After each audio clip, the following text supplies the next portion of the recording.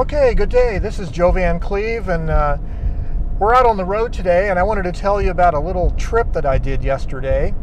My intention was to drive into western New Mexico and visit the El Morro National Monument, which includes the Inscription Rock, and I thought it would be a great destination to do pinhole photography with Harman direct positive paper. And so I headed out west on I-40 to Grants and ended up taking the wrong highway in Grants, out of Grants. And instead of ending up in El Morro National Monument, I went past the El Malpais National Monument and down toward Quemado and Pie Town. And then eventually, knowing that I missed my intended destination, I headed east on Highway 60 and toward Socorro. And on the way, I realized that I would be passing by the VLA, the Very Large Array Radio Telescope in western New Mexico. And so we stopped there and had a good session of pinhole photography in a kind of a breezy afternoon condition, which it typically is out there on the plains. And I wanted to talk to you about what I did and how it worked out for me. So the first thing is that I'm using a wooden box camera, 4x5 format wooden box camera with sheet film holders. And the box camera does not have any viewfinder like you would have on a large format camera. But it has these viewing dots along the side of the camera and the top of the camera to help you line up the edge of the picture. And I've been using this viewing dot system for quite a while now, and it worked out really good for me, as I'll show you later on in this video with the resulting pictures I got. They were very well composed, just as I had thought they would be. And the whole secret is knowing where the edge of the picture is and how close you want things to be there. I also use my standard exposure method with Harman direct positive paper, which is to rate the paper at an ISO of about 8. I use my Gaussian LunaPro F meter. I meter the scene.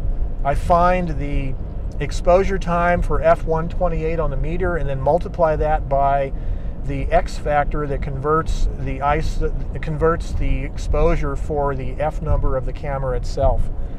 And it worked out really good. The exposure times ended up being about 30 seconds each with the Harman paper in that kind of a partly cloudy sky condition, and the results were very good. I developed the first two prints in my Jobo drum using the 1+10 dilution of Ilford multigrade paper. For the second two prints, I used the same used developer from the first, and I added 5 more milliliters of fresh developer as kind of a makeup solution, a regenerator, if you will. And all 4 prints came out fine. So that's another little trick, is to use a replenishment on your developer if you don't want to waste too much of it. So let me show you the close-ups now of how I composed my scene using the viewing dots on the camera. Well, this isn't the VLA, this is northeast Albuquerque, but I want to come out here today and just show you a little bit more detail how I'm using this pinhole box camera that doesn't have a real viewfinder, but I'm using these viewing dots anyways, and I'm able to get pretty good compositions. So let's go take a closer look. Now suppose I was going to take a picture of the Sandia Mountains and I want to frame up my subject. This is how I would go about framing up the image.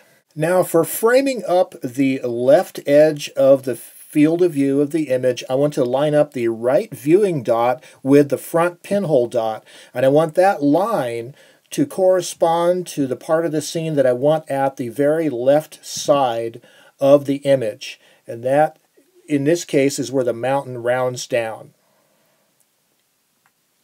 Similar to what we did with the left side, for framing up the right side of the image, I'm going to line up the left viewing dot with the front pinhole dot to correspond to the part of the scene where I want the very right edge of the image to be.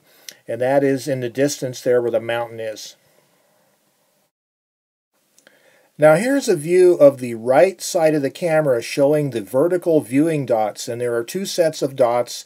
The pinhole is right there in the front where that plate is, and you have two sets of lines that converge onto the pinhole dot in the front, and those are used for lining up your vertical angle of view. Okay, for determining the bottom edge of your image, I'm going to line up the top viewing dot on the side with the front viewing dot, and that's going to define where the bottom edge is. In this case, it's going to be the foreground in front of the camera. And I'm going to pan the camera up here, and you can see the larger context of where that fits in with the image. Now let's see how we're going to determine the top of the image.